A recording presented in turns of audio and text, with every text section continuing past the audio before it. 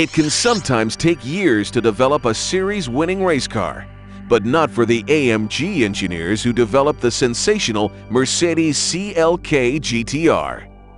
From the initial go-ahead by Mercedes-Benz to serious track testing, it took 128 days, an astonishing feat considering the complexity of today's racing cars for international competition.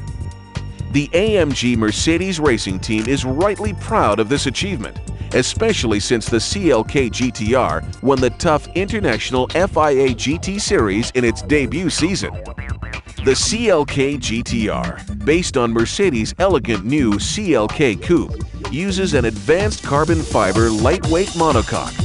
Power plant is a 6-liter V12, similar to the one used in Mercedes' S-Class luxury sedan, but tuned to produce a thundering 600 horsepower. Top speed is in excess of 200 miles per hour. Immense cornering power is aided by double wishbone suspension, front and rear. Formula One-style carbon fiber vented disc brakes keep the rapid CLK GTR under control. Few race cars have been developed as quickly as this one, and even fewer have been as successful right out of the gate. Mercedes-Benz dates back to the 19th century, when the old Benz company created one of the world's first automobiles, a fragile-looking three-wheeler in 1886. The name Mercedes was inspired by the daughter of an auto dealer who helped save the firm during a bad spell by ordering a large batch of cars. Famed Mercedes models have included stylish sports cars of the 1930s, stately sedans, the legendary Gullwing, and many other landmark automobiles. Today, the Mercedes reputation is held high by models like the luxurious S-Class sedan and newer products like the SLK Sports Convertible and M-Class 4x4. Mercedes dominated Grand Prix racing in the 1930s with its powerful and immaculately prepared cars, and again in the 1950s.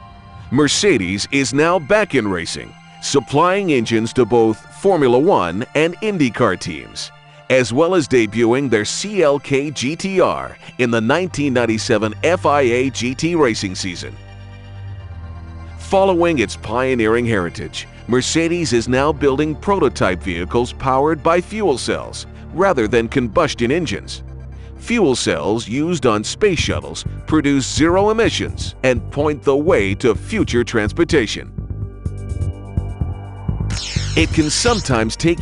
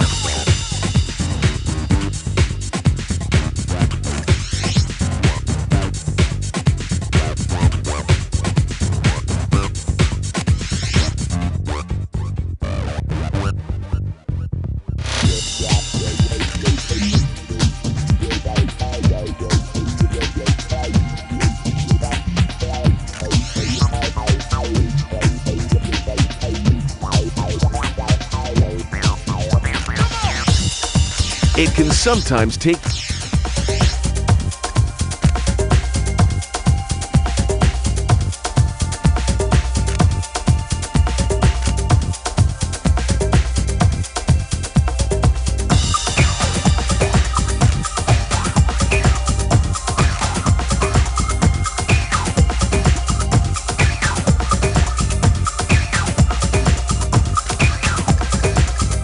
It can sometimes